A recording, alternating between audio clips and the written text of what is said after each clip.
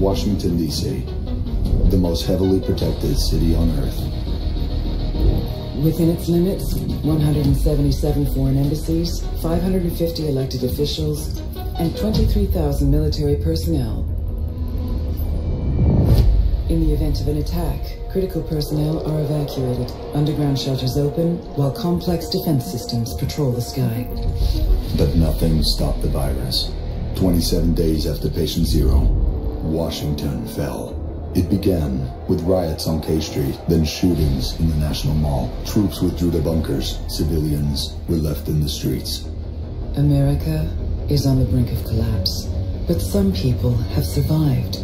Gardens grow on rooftops, their fences patrolled with rifles, in communities that live under constant siege. Survival has taken the form of urban warfare. Centuries ago, on this very soil, brother fought brother, spilling blood to forge the United States. History is threatening to repeat itself. Now, in the heat of summer, 6 months after the outbreak began, a remnant of a corrupt state lurks in the shadows, ready to engage in a new civil war. Agents of the division are the only ones standing against it. But how do you save a nation when its enemies come from within?